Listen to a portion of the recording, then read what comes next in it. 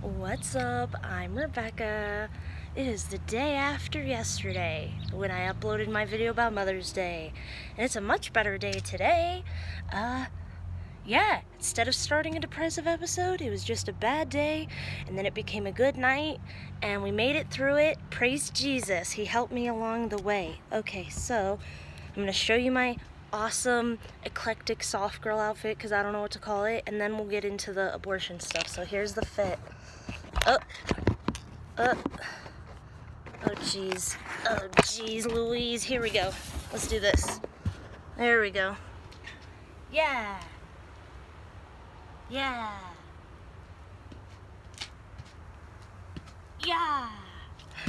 So we got these long socks, which I haven't been able to wear with hardly anything since I bought them like in my Hot Topic high school days a long time ago. We got a little extra black sock to make these shoes fit better and also match the black and pastel choker. Got a hair scarf. The internet said it was from the 90s, and my dad said it was from the 60s, so I think the 90s just took it from the 60s or something, but I've never braided a scarf into my hair, and I like it. Anyways, there's my little outfit. Oh, I love this bracelet so much. All the little Jesus crosses. Mwah, so sweet. Okay, so let's talk about Roe v. Wade. So I am a Christian. I'm a feminist. I'm a socialist, like far leftist. But the more time goes on and the more I learn to look at the world through a biblical lens, the less I identify at my core with these political ideologies, because ultimately all of them failed to live up to God's standard in some way or another. But overall, generally, we like socialism, we like helping the poor, we like feminism, we like equal rights for women, and yeah, leftism in general. Generally good stuff. However, in relation to the Roe v. Wade thing, I forgot to say specifically, I'm also a pro-choice Christian. I think that we should do everything we can to reduce abortion rates as much as physically possible. I think legalizing or illegalizing is irrelevant.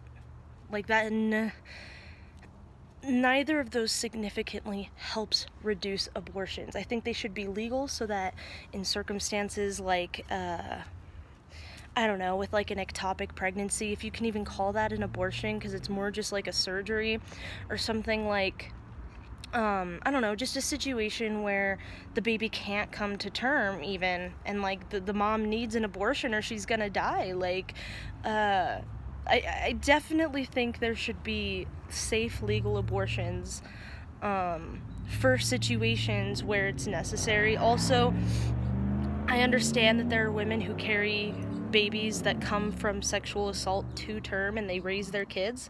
I think that's incredibly powerful of them, and I respect them so much for doing it.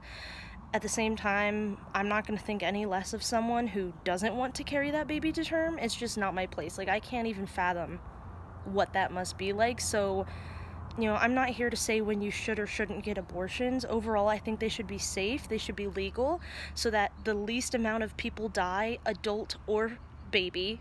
The issue, though, is that all the rhetoric that I'm hearing surrounding this potential overturning of Roe v. Wade, it's like it's almost driving the libs and the normies' heels in even further, and they're just like, no, abortion is fine, fetuses aren't humans, and it's like, this is why the right is winning. Like, the left, despite the fact that I was drawn much further left after falling down the alt-right pipeline leading up to Trump's presidency, most people who were like never sucked down that rabbit hole, people who were just classic normie libs or even leftists, they didn't learn their lesson because I thought it was hilarious before I realized how bad it would be. I thought it was hilarious that Trump won, even though I was never a Trump supporter and I never wanted him to be president. I just thought it was hilarious because everyone was like smugly laughing about how, oh, Trump will never be president. Oh, and then he literally was president, and it's like, yeah, you guys are just so smug and arrogant that you ignored like this entire huge population of people that voted for him, and you really thought that you ran the world that election, and you didn't.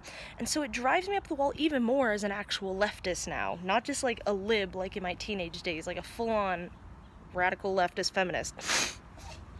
It just drives me up the wall even more seeing how people still haven't learned their lessons, and how it just drives people further apart, and the truth is more in the middle, is I guess what I'm trying to say. Like, and ultimately my point, I've been kind of dancing around it because it's kind of controversial, I think, to say, and I care too much about what people think of me.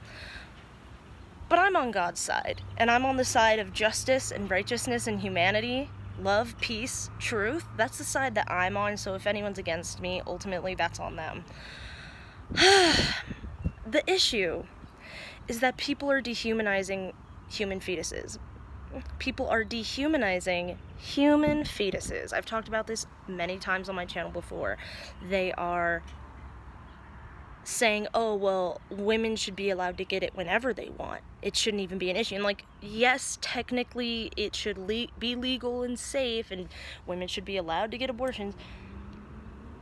Is that the culture we want to foster? Because the way I see it, as someone who is a Christian, who actually cares about pro-choice abortion being legal, but also about the least amount of babies dying as possible, crazy, I know. On the right, we have, I'm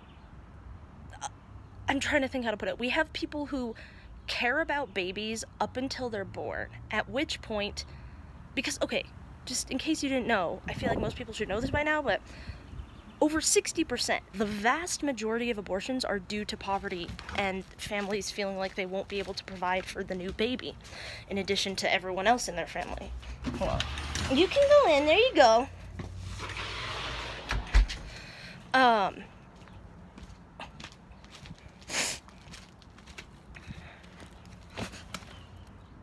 So yeah, on the right you have people who care about babies up until they're born, at which point they're like, oh, your family's too poor to feed all of you, and so you're not gonna be able to eat enough food?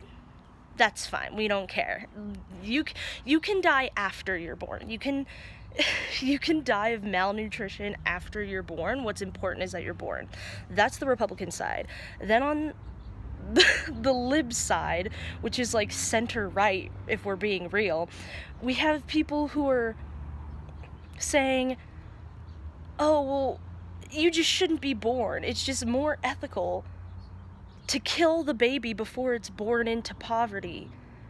So, like, we have post-birth genocide of the impoverished, which also means majority Black and brown community, because non-white people are statistically more likely to be impoverished in this country. So we have people who are trying to post-birth genocide the poor so that the kids die off of starvation because their families can't take care of them. And then we have the left who wants to pre-birth genocide the poor.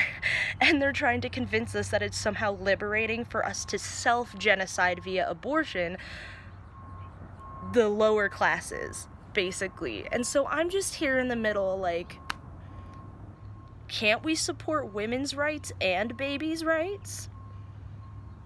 Like, can't we make safe legal abortion and also help the poor so that the vast majority of the demand for abortion is completely eliminated? Like, I've been a fan of John Oliver for a long time, but I am so sick of men parroting what they think they're supposed to say in name of women's, like, just stop, just stop.